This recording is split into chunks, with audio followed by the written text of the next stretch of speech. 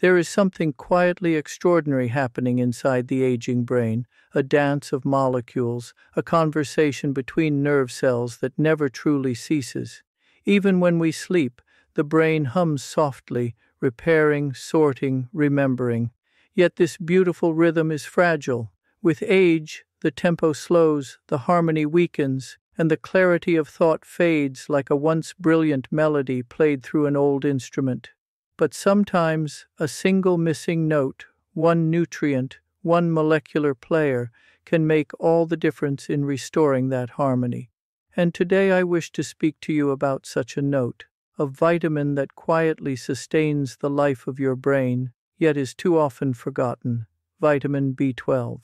When I study the body, I see not a collection of organs, but a living universe, a universe made of microscopic decisions. The cells of the nervous system, in particular, are among the most delicate and energy-demanding in this cosmos. Each neuron, with its intricate branches and shimmering synapses, depends on precise molecular machinery to communicate. Vitamin B12 is one of the subtle forces that keeps this machinery running, not with grandeur, but with silent necessity. This vitamin, known to scientists as cobalamin, plays a profound role in protecting the very structure of your neurons. It helps form the myelin sheath, a thin layer of insulation that wraps around each nerve fiber. Imagine it as the protective coating around an electrical wire. Without it, signals become erratic, slow, confused, and so too does the mind when deprived of B12. Seniors especially are vulnerable, not because the body stops needing this vitamin, but because it grows less capable of absorbing it. The stomach's acid weakens, intrinsic factor declines, and food-bound B12 passes through unclaimed. Over years, this subtle deficiency can quietly dull the brain's edge, affecting memory, focus, and even mood. When I reflect on this process, I am struck by how the smallest chemical imbalance can reshape the landscape of our thoughts. We humans take consciousness for granted, yet it is built on a delicate foundation of biochemistry. One molecule mismanaged, one reaction interrupted, and the harmony of cognition falters. This is not merely a medical observation, it is a philosophical one. The health of the mind is rooted in the invisible discipline of the cell. Vitamin B12 is also a guardian of the blood and a caretaker of genetic integrity. Inside each cell, it acts as a cofactor for enzymes that control the synthesis of DNA and the recycling of homocysteine, a potentially harmful amino acid. When B12 is deficient, homocysteine levels rise, quietly damaging blood vessels and impairing circulation, including the circulation within the brain. The result is subtle but devastating. Neurons starved of oxygen and nutrients, connections weakening, memory fading. Modern research has shown that people with low B12 levels often experience brain shrinkage faster than those with healthy levels. But even without these data, the logic of biology is clear. The brain cannot remain young in a body that neglects the chemistry of repair. Yet what fascinates me most is not only the science of B12, but the story of how it participates in life's greater order. When we eat, we do not merely take in food, we take in information from nature. Each nutrient tells our cells something about how to behave, how to grow, how to heal. Vitamin B12, found mainly in animal-based foods like fish, eggs, and dairy, carries with it the wisdom of microbial life. It is synthesized not by plants or animals, but by certain bacteria that dwell in soil and water. It is one of the oldest biological molecules, older than humanity itself. Every molecule of B12 in your body has its origin in a microbe's ancient effort to survive. To me, that is profoundly humbling. The idea that our sharpness of mind depends on the evolutionary intelligence of bacteria. In older adults, B12 absorption is often impaired because the stomach's environment changes with time. The production of hydrochloric acid, an intrinsic factor, both essential for releasing and binding B12 from food, diminishes. Certain medications, such as antacids or diabetes drugs, further reduce absorption. Even those who eat well may find themselves deficient without realizing it. The symptoms can be deceptively gentle at first: a little forgetfulness, mild fatigue, tingling in the hands or feet. But these are not signs to ignore. They are the body's quiet plea for biochemical balance.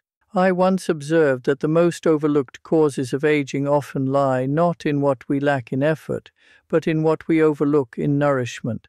The brain, like a garden, must be tended. It does not wither overnight, but gradually, when we stop giving it what it needs to thrive. Vitamin B12 is not a miracle pill, but rather a missing piece of an ancient biological conversation that keeps our neurons alive and alert. I often imagine the brain as a vast forest. Neurons like trees, their branches touching through electrical whispers. In that forest, B12 is part of the soil's richness. Without it, the roots dry, the leaves fade, and the ecosystem loses resilience. But with it, the forest thrives, signals travel smoothly, communication blossoms, and memories remain vibrant, like sunlight filtering through leaves. Modern science now confirms that B12 deficiency can mimic symptoms of dementia, depression, and even neuropathy. But the encouraging truth is that when identified early, the effects are reversible. The brain is remarkably forgiving when given the right tools to repair itself. Supplementation, dietary attention, and awareness can restore the biochemical environment in which neural plasticity, the brain's ability to form new connections, can flourish. It is as if the forest can regrow, given water and care.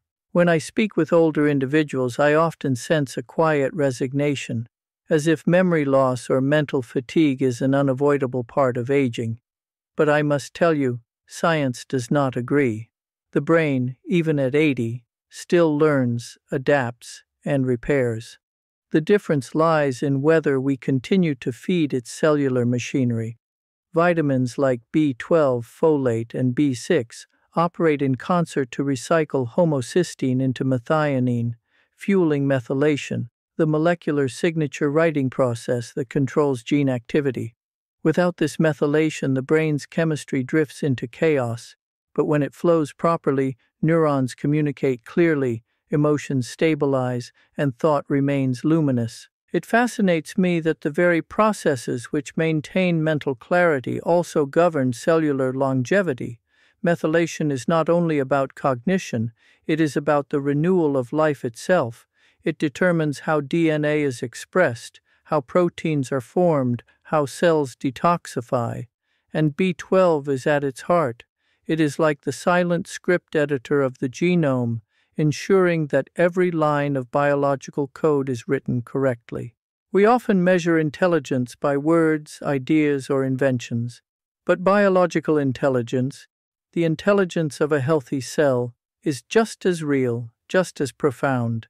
When you nourish that intelligence, you honor the wisdom of evolution. When you neglect it, you silence a language written into your body millions of years ago. And so, my friends, the message is simple but not trivial. Do not ignore what is essential because it is invisible. Vitamin B12 does not announce itself with fanfare. It does not give instant energy or visible glow. But it works in silence, defending your neurons, maintaining your DNA, keeping your thoughts bright. In every sense, it is the vitamin of mental longevity. There is a quiet dignity in taking care of the brain, not through force or ambition, but through understanding. The more I study the biology of aging, the more I realize that health is not something we impose upon the body.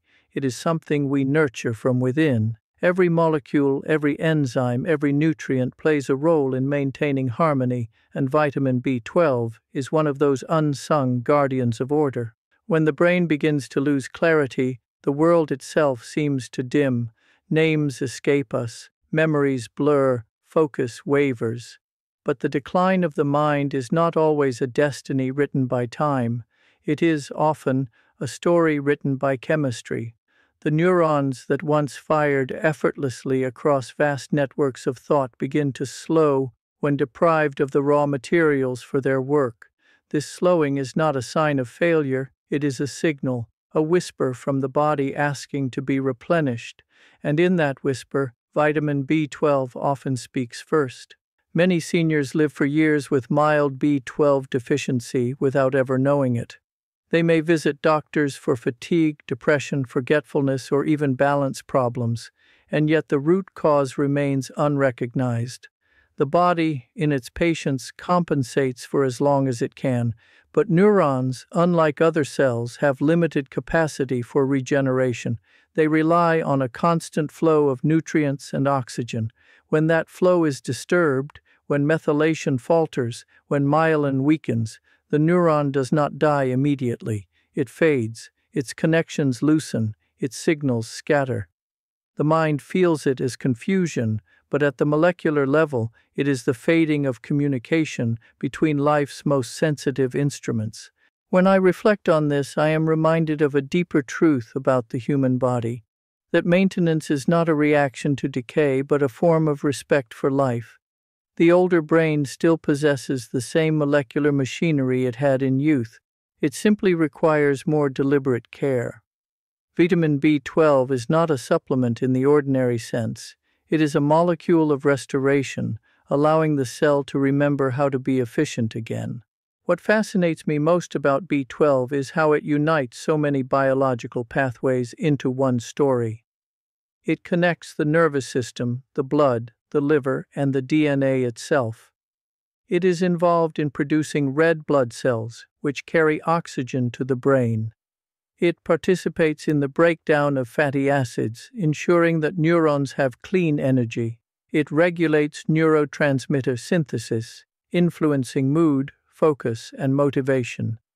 And through its role in methylation, it preserves the fidelity of our genetic memory.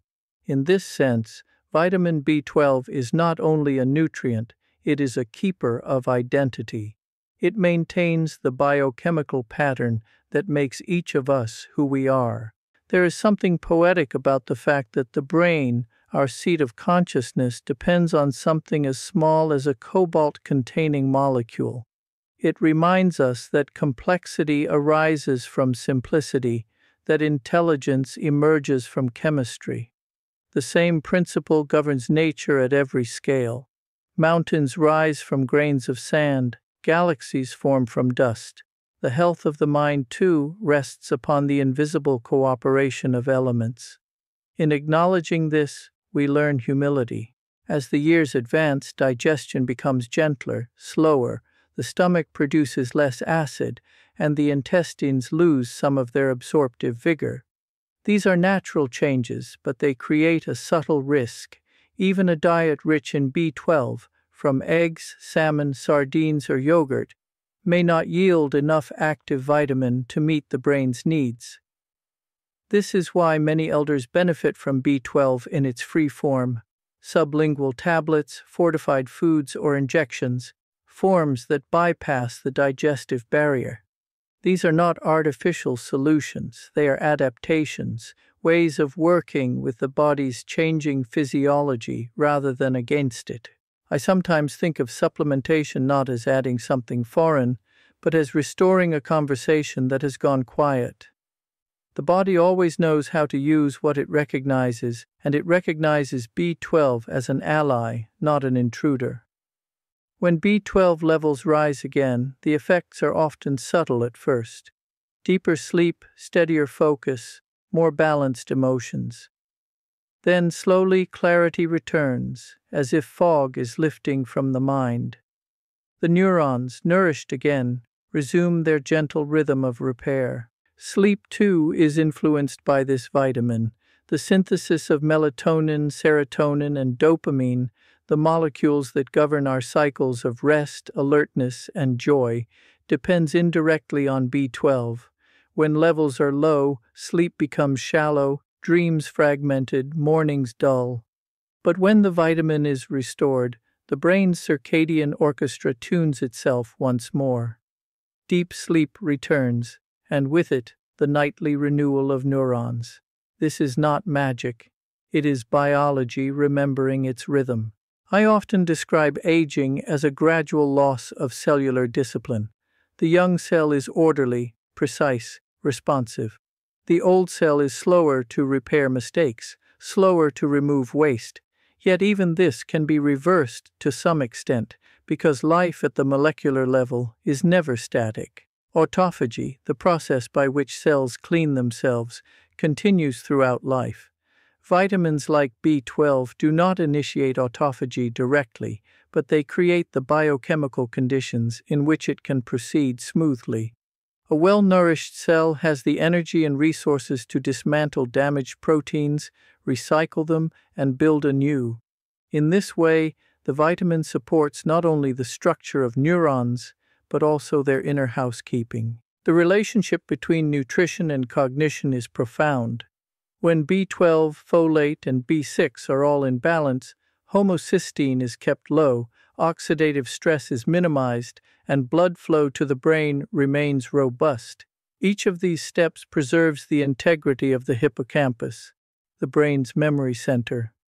And memory, I believe, is not just a biological process.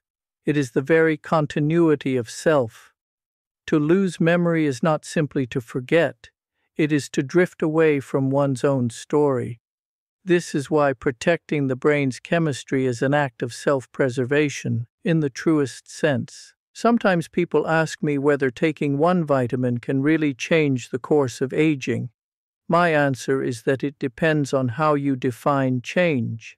If by change you mean reversing time, then no, time remains undefeated. But if by change you mean preserving clarity, awareness, curiosity, and connection, then yes, profoundly so. Biology rewards consistency. Small acts, repeated daily, reshape the trajectory of health. Ensuring adequate B12 intake is one of those acts, modest, invisible, yet deeply consequential. In the silence of the laboratory, I often watch under the microscope as cells divide and differentiate. They remind me of people, each following a genetic plan, yet responsive to their surroundings. Give them the right nutrients, and they flourish. Deprive them, and they falter. The lesson is universal. Life seeks balance. It thrives when given the conditions it evolved to expect.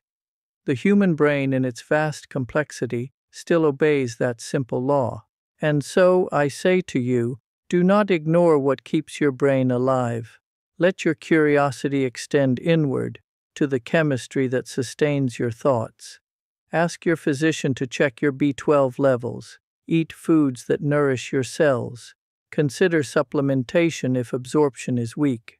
These are not trivial acts.